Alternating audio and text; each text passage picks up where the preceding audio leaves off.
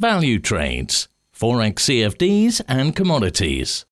Thanks to everybody who joined us live for this webinar with myself, Malte Kaup, and Paul Wallace. Or if you look at this webinar as a video, I think it's definitely worth watching. We have some cracking content prepared for you guys, and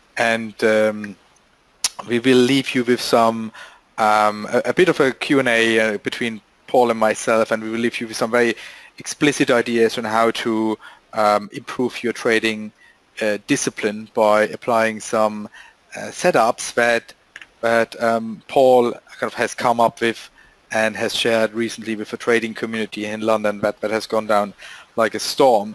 Just before we go into that, let me just set the scene a little bit by walking you through the disclaimer. Obviously, we're talking about CFD trading here. That means that CFDs and FX are leveraged products that carry a high level of risk to your capital. So it's possible to lose more than your initial deposit, and you may be required to make further payments. These products may not be suitable for all clients, so please ensure you fully understand the risks involved. So really the bottom line here is that this is an educational webinar, and you and yourself are responsible for your trading decisions, and nothing that Paul or I discuss should be as a explicit trading advice. And I think it's particularly important because we'll be, especially Paul, will be quite explicit when it comes to the setup. The point of the setups is not to talk about or tell you how to trade. It's to learn. It's about learning. It's about learning discipline. All right. So with that said, and then let's get into a bit of a Q&A mode and look at kind of what Paul also has prepared for us today. Let me first check. Paul, are you here? How are you doing? I am. I can hear you loud and clear, Malte. Hello, everybody. Fantastic. Technology is with us. And if you have any questions you want to ask live, please use the chat functionality. If not, surely can reach out to your account representative at Valutrades. So we'll be very happy to help you with that. Brilliant, Paul. Great to have you here. And thanks for preparing tonight's slides. And when we prepared this webinar, we discussed the need for support and resistance, and want to, as I said, leave you with some very specific types for a trading method. But just, Paul, looking back at 2016, what do you think? What a year has it been, hasn't it? Yeah, I think it's. I think that's actually a bit of an understatement, Malte. I think it was kind of a completely historic year, wasn't it? Tumultuous, historic. You could take a whole host of large adjectives to describe what a kind of year that was, both politically and also within the markets. Absolutely, and I suppose if anybody would have said at the beginning of the year that we would have a president-elect whose name is Donald Trump, we would have given the decision by the British people for Britain to leave the European market and so forth. I think nobody really had that on their cards, and I suppose what many traders find remarkable and quite interesting is also there was a certain expectation that if these outlier scenarios happen, there was an expectation that markets would crumble, right, and never recover. And I read a piece actually today in the Financial Times that there was a particular hedge fund in Mayfair in London here who was right by kind of betting pro-Brexit. So they supported the hypothesis that we would get a Brexit scenario, but they were wrong in their trading hypotheses. They lost 50% of their invested capital because they indeed anticipated an ultra bearish scenario on equities, which didn't emerge. I don't know, how have you navigated through these uncertain waters? Are there any remarks, kind of what stood out for you, what has worked for you, what you found challenging, Paul? Yeah, that's a great. I hadn't seen that piece, but that is a fine insight, Malte, into the fact that you can call the market direction, but still struggle with your actual trades just because of the nature of what the market may do. So for me, I am a lot of this is all to do with risk to reward, right? It's about finding yourself on the right end of that spectrum. So with regards to the news announcements, the major news announcements we had last year, my view was, which has always been the same really, is that I personally don't carry relevant positions into big major news announcements like that. And the reason being that because exactly like you've just described there, you might actually pick the right result, but how the market reacts can be completely different than how you thought it would be beforehand. And it's just that over the years I've just found that that's what works for me. I much prefer to be flat going into big news announcements and then basically trade what the market gives me afterwards. Trade what I see, because I openly admit I thought that after a Trump victory, I thought the initial reaction would be sort of dollar weakness and weakness in the U.S. indices, and so if I'd had positions backing you going into the announcement, then I'd be like that hedge fund sitting on considerable losses. So it's I personally will have I'll do scenario analysis, I'll have a view, but then I will actually wait to see I'll wait to see how the market reacts and trade that reaction. I always want to trade what I see rather than trade what I think. Some great insight here, and sounds to me, I think a great insight. One piece I've taken away from you, what you said, is you didn't take a risk into the weekend. I suppose also moving forward, looking into 2017, I think that is really powerful advice, because we will still be exposed to a lot of news risk, and I've just also seen some analysis that now Mr. Trump is able to move the markets with a tweet. So what happened, I think one example was when he was talking directly to the automotive industry about the fact that he wants to either have them invest within the United States of America, or if they don't do and they want to sell cars into the US, they can expect a lot of tariffs and taxes to be paid. That had an immediate reaction on implications on the Mexican peso, who lost a lot of value, and some secondary implication on even the Canadian dollar, because kind of people kind of extrapolated that obviously also to the other neighboring country, to the US. It's quite impressive to see that somebody now can move the markets with 140 characters, and he can surely do that on a weekend.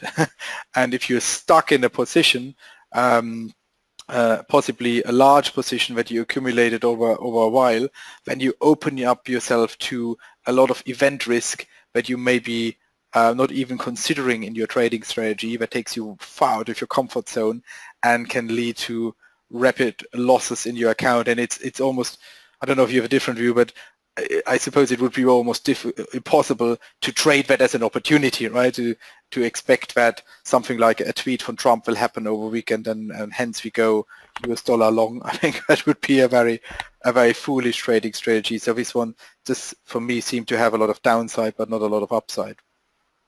Yeah, that's right. And I do know people who are effectively trading off Trump's tweets, which is a rather yeah, it's a rather gamey way to go about a trading plan. But at the moment, because when he comes out and says something, there is an immediate reaction. So yeah, the scenarios you talked about there, and in fact, them had, for example, like an immediate impact on the price of Toyota. I know he's also had a knock on the price of defense companies like Boeing and Lockheed Martin. So it as you say, it is amazing that like as you say, 140 characters tweet from him can move markets, which is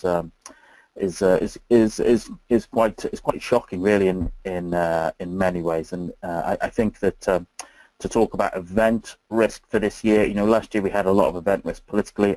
My own view for this year is that we're going to have equal amounts of event risk, predominantly on the European front. So I think we've got we're going to have another Italian election at some point, I think, this year.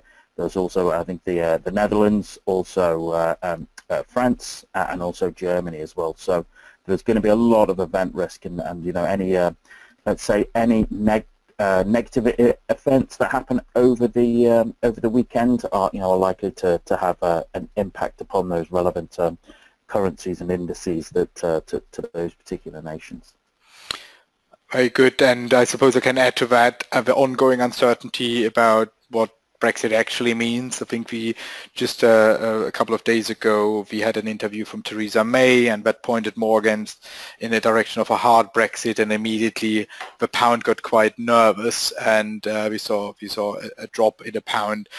Don't confuse these things with like the end of a pound. I think this is how markets react, and traders will have an opinion, and they will try to make money off that opinion, right? So that can shift in the other, the pendulum can shift in the other direction in a heartbeat. But it was quite interesting to see that we still have a lot of news risk and event risk in the market, and sometimes it's really hard to gauge where this news risk comes from. So as one thing we should probably continue to do, we should continue to look at the calendar and be aware of the NFP Fridays and the FOMC meeting notes and the Mario Draghi speeches, and just know that they have massive implications on the market, and they always have a potential to move the markets very, very strongly. But now I think we just added a whole raft of other potential news channels and events to our agenda for 2017, which we have to take into account. And I think, as we are both kind of normal human beings at the end of the day, I think it will be hard to track and monitor everything and then kind of derive a correct analysis in a way that we know how the markets will react. That's probably hard. So what would be a reaction? I suppose less is more would be one reaction to this increased complexity for 2017. Or what do you think, maybe with a view on kind of moving us a bit more in direction of support and resistance? Exactly, yeah, exactly. I think when the world becomes very volatile and very complex, it's very easy to get overwhelmed by all the amount of data that is flooding towards us, and actually what happens is then what can help us is, as you say, a little bit of a less is more philosophy, and sort of stripping away almost what we see on charts, and just returning to some very basic, simple but very tried and tested ideas. And one of them is effectively the almost the sort of almost the simplest of them all in terms of understanding a basic introduction to support and resistance, and being able to understand that and being able to identify it, and then being able to look at how to utilize that to build trading plans is almost like one of the fundamental elements of a trader's journey. And I think there will be plenty of opportunities this year to use the simple ideas that we're talking about here to help a trader evolve and improve their trading capabilities. Brilliant. Thank you very much. I think that really nicely sets the scene for the next 40-45 minutes or so. So everybody watching this as a recording, as a video, is really in for a treat, or joining us live here today. So we'll talk about support and resistance in a bit more detail, and then we will ultimately land on two very specific setups with a view to think more about trading discipline. So I've seen Paul just recently present this content at a quite prestigious trading event, a trading fair here in London, and that really resonated very strongly with the people here. So you're definitely in for a treat. So I suggest, Paul, what I'll do is I will move the slides forward and kind of let you mostly navigate us through the content, and kind of ask some questions as probably a participant would ask a question, or if I have an observation, just add it.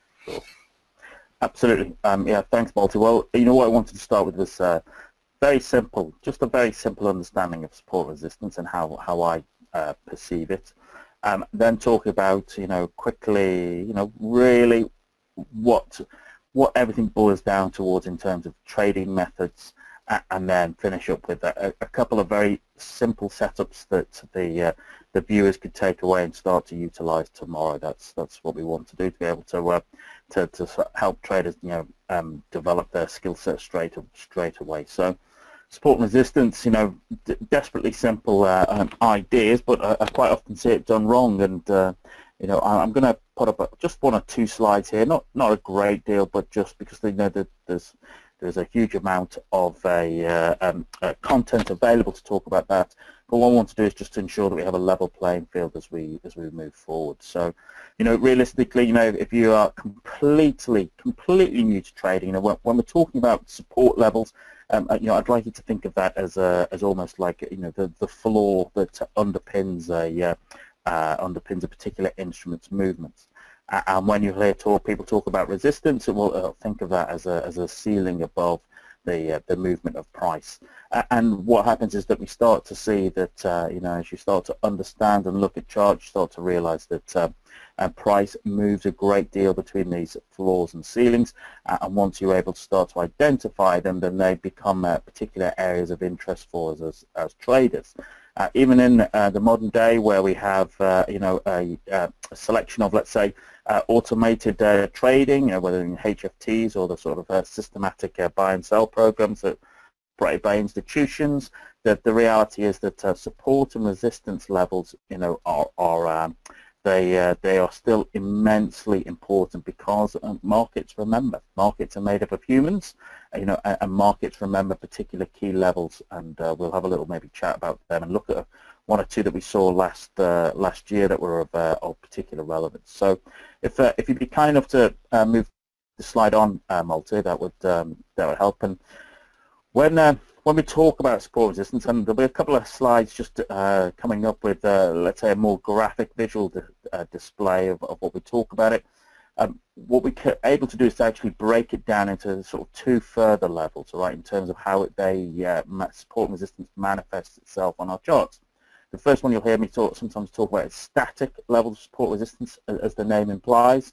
They don't move much, and there we're looking at horizontal levels of support and resistance on our charts, and also such things as big round numbers, psychological numbers. Human beings remember numbers. So if you look in the press over the last month or two, okay, every man and his dog has been talking about the Dow hitting 20,000 points, because it's a big round psychological number. That becomes, in this particular case, a static level of resistance, because it's a ceiling above the existing price. What we also have is dynamic levels of support resistance, and once again, as the name implies, they're dynamic because they move. The markets are fluid, things move, and so in terms of support and resistance, very often we'll see moving averages used as dynamic levels of support and resistance, and that could be particular areas where price becomes of interest to myself. Let's just lay it there for the moment. And also trends and trend lines. Now, of course, some people may say trends and trend lines might be a little bit static, but invariably what's happening is they are coming about as price moves, okay, and as price plays itself out on the charts. And it's not unusual for trend lines to move slightly as they are as more data comes into the market and they are updated. But the important thing really to understand about support and resistance is that what it gives us is this opportunity for where to time our entry into our trades, or perhaps where we to place our stop loss, and can actually give you a potential profit target. As we've mentioned just briefly, price very often will move between those levels of support and resistance. Okay, shall we go on to the next slide? So here we go. It's just a very simple chart here, because what you'll see is we talked about Dow at 20,000, but actually it very often price can be seen as a zone, all right, and the support and resistance levels can be seen as zones that a price will sort of move towards, and it's that interaction once it's in that zone that starts to become interested. And just on a very quick visual display there, you can see how price is moving between those zones of support and resistance, and by being able to identify them, you start to have a little bit of a heads up on where price may move to, or where there may be an opportunity for you to employ a particular trading method. Next. I think that's quite interesting. If I may just ask you a question, when I see this this bigger arrow that you've drawn in this kind of red box on the side, on a kind of a right shoulder. So the price is kind of moving through that resistance zone and comes back to a retest then before to really tank towards the support zone. Do you have any preference? Are you kind of waiting for more confirmation, or you just would you try to engage kind of on a first touch, or kind of what's your take on that? More confirmation, or would you just be aggressive and enter at the first possible opportunity? Certainly, there are sort of two ways you can look at this. You can, as you say, just be very aggressive and almost trade the level, and you will find many people will do that. And I think on a, let's say, a very, very short time frame, that could be a viable way to operate. Personally, I know my risk profile, and personally, especially on the sort of, let's say, the longer time frames, I like to see how price reacts once it gets to that particular zone. I like to see how it reacts, and will it give me a particular confirmation signal that will give me the idea to perhaps take a trade at that level. And it's we sort of talk about you and I, Multi, can teach people pretty much everything under the sun when it comes to trading and markets, but the one thing we can't teach is an individual's risk profile. That has to come from the individual themselves, and some people are more aggressive, some people are more risk averse, and that's the way we particularly look at, and it's about understanding your own particular risk profile in that case. Mm-hmm. So for me, I like to see confirmation, and then I'll make a decision to move. Fantastic, thanks for that. I think that's really cracking insight, and if you are new to this and you struggle kind of to understand that, don't worry, because just probably go for a more structured approach when you start, and the more you gain experience, you will understand what it actually means to kind of look at price action and to get more confirmation. I think in the beginning, don't try to get everything on board. Try to keep it as simple as possible. That will enable you to get to that next level. So I moved us forward one slide. Yeah. So this is just another sort of a little bit of a quick graphical representation for those who are completely new to trading to realize, understand that you can have major and minor levels of support and resistance, and it's something that you'll see and experience as you trade, and the thing we've put there is that that chart, there's no real indication of time scale on that, but it doesn't really matter whether it's a 1 minute chart or a 1 month chart. It's about being able to identify the significant levels of support and resistance. That they can be very, very useful pieces of information for us that will help us build our trade plans. What I have here is it's a little bit scruffy, but that's just scruffy because over years this is a chart of the gold on the daily. And just showing about, you can probably see sort of the sort of orange blocks and the blue circles about, we start to identify that particular levels become important to us, and you can see that goes back over, over many years, all right, and as you trade, and the longer you trade, you're able to develop and identify those particular levels or particular trend lines or particular zones that become of interest to us. And as I said, once price gets to those levels, that's when I start to get interest to see how price responds, and that will start to help me generate a trade plan to work with that particular price action. So that very quick talk about support resistance is that support resistance can be defined in many ways. As much as we may like to see it, that markets are are random, they generally aren't. The markets are made up of humans, and humans remember particular levels, and it's those particular levels that become of interest towards us as traders. And horizontal support resistance, which is very simple to draw onto your charts, works very well. It works as well for today as it did for Jesse Livermore and etc. 100 years or so ago. So it's simple and it works. What it can also do is it can also help us define the sort of price structure, the trend itself, with higher highs, higher lows, or lower lows, lower highs.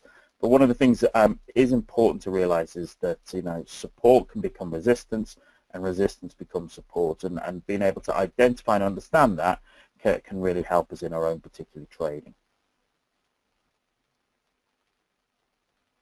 So after a little brief recap of support and resistance, what I actually want to move on to is to talking about, well, okay, how do I actually utilize that information to start to help me with my trading? So if you go onto the internet, you can Google for trading and investing methods, and you'll find thousands on there, okay, from the free to the very expensive.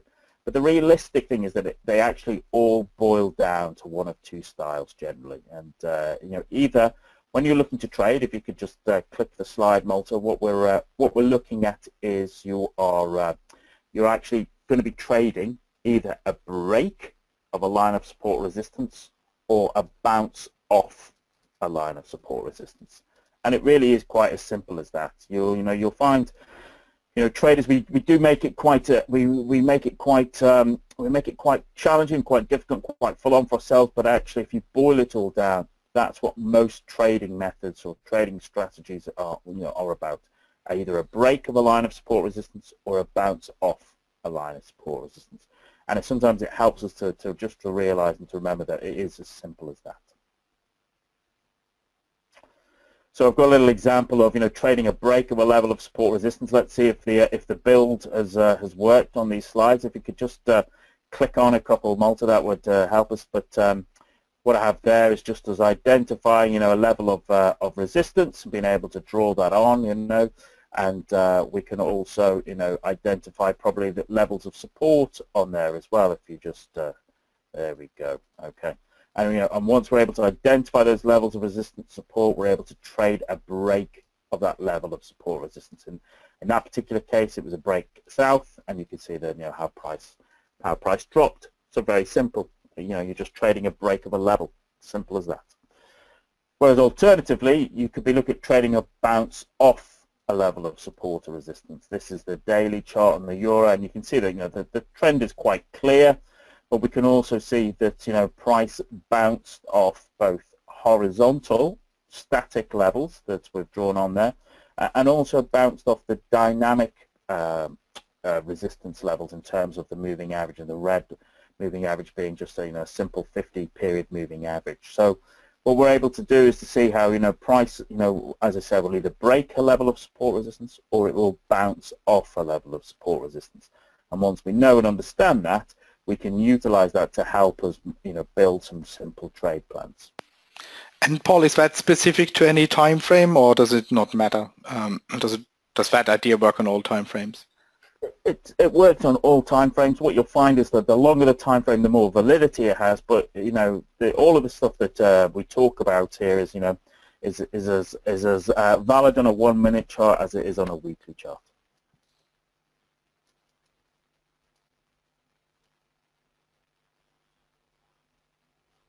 Oh, just a couple of little extras there you can see.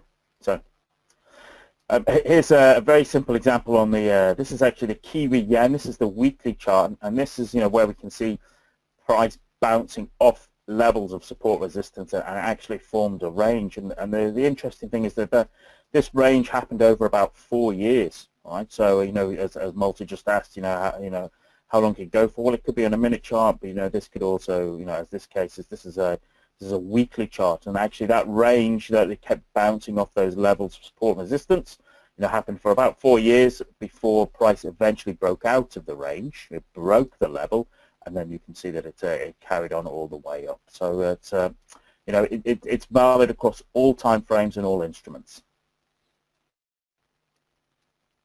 So as I said, you're either trading a break of a level or a bounce off it. And they both have their pros and cons. Some people prefer breakouts, some people prefer bounces. Personally, my own personal view is that I prefer to trade bounces as part of a pullback within a sort of dominant trend. And the reason being is that it gives me an opportunity to enter at a better price. And also, if I am wrong, I know I'm wrong far sooner, and so I can get out and sort of mitigate my risk as quickly as possible. But then, there will be other people who love to trade breakouts. So it's, you know, as I said right at the start, it's about understanding your own risk profile and understanding, you know, which particular style sort of resonates with your own particular trading personality.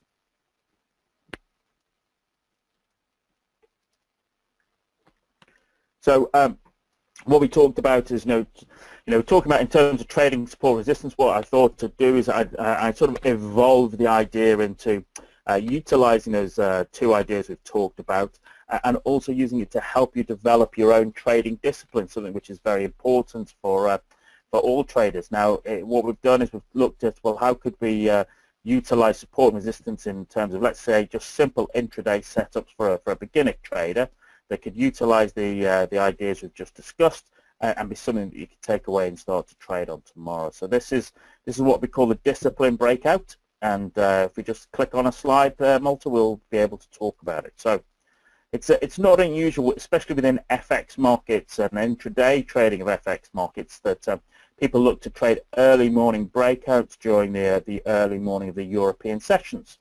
There's lots of different variations on that, you know, and you can find all manner of styles to do that. But actually, most of it is a numbers game in terms of, you know, you're looking at having your trading method play out for you over a larger sample of trades. And what it actually does is it requires the discipline to place the same trade every day, regardless of the results of the previous trades. So just for those of you who if you want a definition of discipline, there's I think a couple of bullets I put in there, Malta. If you'd be a couple more bullets, is that, you know, definition of discipline is either training to act in accordance with rules, or it's he's overshot the target, activity, exercise, or a regime that develops or improves a skill or a set or system of rules and regulations. And that's what this is all about, all right?